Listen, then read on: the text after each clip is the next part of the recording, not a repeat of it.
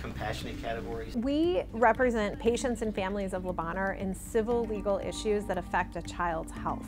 We have a physician, Dr. Emily Dobish, who is our liaison to us on cases. So I work with the physicians at Bonheur, including medical students, residents, and attending physicians, to educate them about how the law affects the health of their patients. Most frequently in the clinic, we take cases that involve housing, that can be both housing conditions cases and also eviction defense. We also work on special education cases where children with disabilities are not receiving the services that they are entitled to in their school setting. And we also handle a lot of conservatorship cases. The legal service came across with my 4-year-old son, so they provided a lot of service from IEP service, even with the children getting in school. So they provided a lot of support. If we don't take care of any of those things, it doesn't matter what I prescribe to my patients, they're going to remain ill and they're not going to reach their full potential. That relationship with the law school and that education component,